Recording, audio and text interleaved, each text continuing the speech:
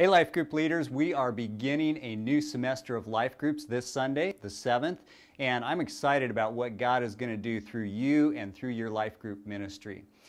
There's several things that I would like to ask you to focus on this semester, well, this week actually. So first of all, numero uno would be to go onto your in-fellowship account and update the description of your group. People are going to be looking for groups in the next couple of weeks. They're going to be going online, and when they find your group, if you would put in the description area what you're studying, what your group is all about, it's going to be easier for them to say, hey, I'd love to go to that group. Now, don't change the title area. We need that section that says who you are, what your phone number is, and what kind of group.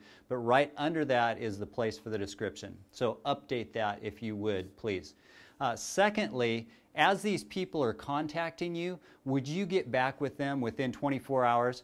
Last Sunday night, we had a lady come to our service, the 7 p.m. service, and she stopped by the table and talked to us, and she said that she's brand new to town. She contacted 3 groups in another church, and none of the groups got back with her.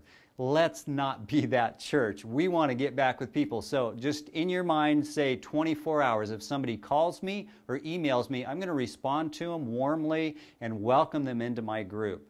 And then finally, begin a conversation with your life group about doing an outreach this fall. We want every group to engage in an outreach in the coming months. And there's lots of things that you can do. You can get involved with an existing ministry of the Rock for outreach. You can do something in your neighborhood. In fact, if you go to the Life Groups page at sdrock.com, on the right side there's a link for outreach ideas under the blog. So click on that, check it out, start that conversation, and then get it on your calendar, and just get out there and love people in the name of Jesus.